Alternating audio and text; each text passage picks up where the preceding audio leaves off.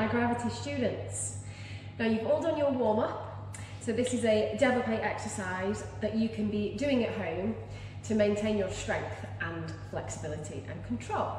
So we're going to go over it step by step. Now if you are anything up to grade 4, we recommend that you hold onto a bar, like Miss Emma.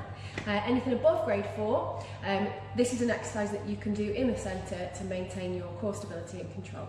Okay, so we're going to start with your right leg, and we developpe in.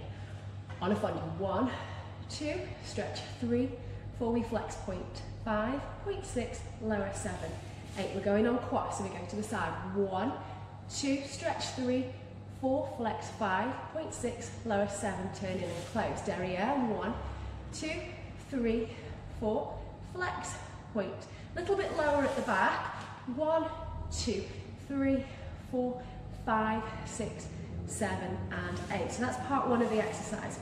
Then we're going to take a full plie in parallel. So we're going all the way down, pulling up.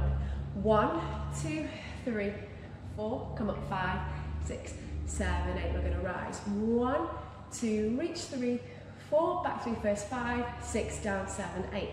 We turn out, we go down. 1, 2, 3, 4, recover 5, 6, 7, 8. We go 1, 2. This time we're going to drop into a plie. 3, 4. Come to parallel, cross over, turn around to the other side. Now, if you're not using a bar, you're going to take a full swivel turn all the way around, and then we're going to repeat that on the other leg. Okay? So we're going to try that with some music.